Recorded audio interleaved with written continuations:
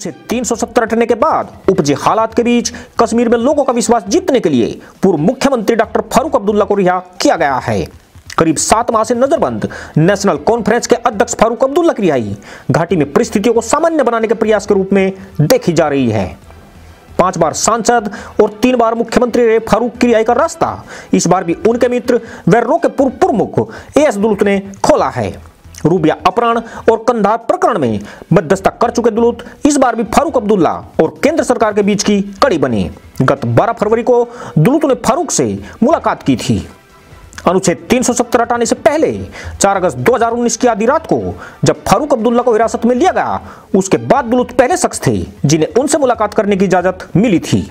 सूत्रों के अनुसार दुलुत ने केंद्र का संदेश फारूक तक पहुंचाकर उन्हें घाटी में हालात को सामान्य बनाने में भूमिका निभाने के लिए तैयार किया। सूत्र बताते हैं कि केंद्र की ओर से डॉक्टर फारूक का सम्मान बरकरार रखने के लिए केंद्र शासित प्रदेश जम्मू कश्मीर के लिए गठित परिसीमन आयोग में सदस्य भी बनाया जा सकता है। केंद्र सरकार राज्य में उनकी स्वीकार्यता और अनुभव को देखते हुए इसका लाभ उठाना चाहती है। इस आयोग का अध्यक्ष सुप्रीम कोर्ट की पूर्व जज रंजना प्रकाश देसाई को बनाया गया है।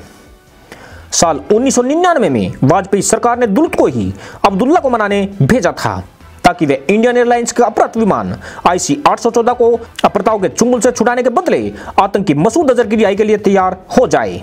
फारूक अब्दुल्ला उस समय जम्मू कश्मीर के मुख्यमंत्री थे। इससे पहले 1989 में केंद्र में तीसरे मोर्चे की सरकार थी और VP सिंह प्रधानमंत्री। उस समय रो के प्रमुख के रूप में दुलुत ने तत्कालीन गृह मंत्री मुफ्ती मोहम्मद सईद की अपहृत बिटिया रूबिया सईद की रिहाई के बदले 5 आतंकियों की रिहाई कराई थी।